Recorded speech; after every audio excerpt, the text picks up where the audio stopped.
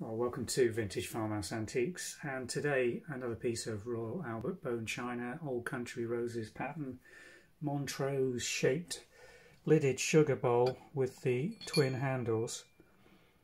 It's in very good condition. If I just show you the glaze on this, on the lid, and the gilt condition again around the acorn style budded lid on the top.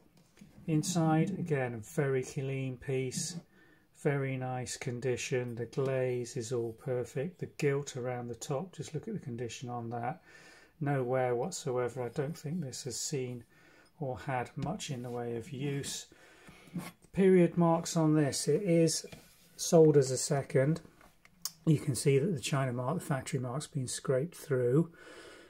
We've struggled to go over this piece. We can't find any reason why this was possibly sold as a second. The alignment of the handles might be the reason.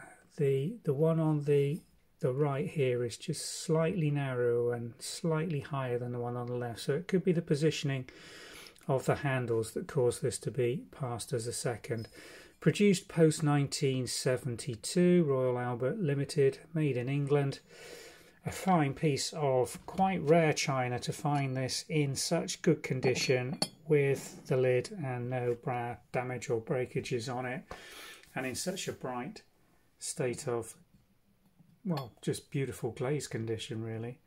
So a find for somebody. This is going to be available on the link below, taking you through to the Vintage and Farmhouse Antiques website.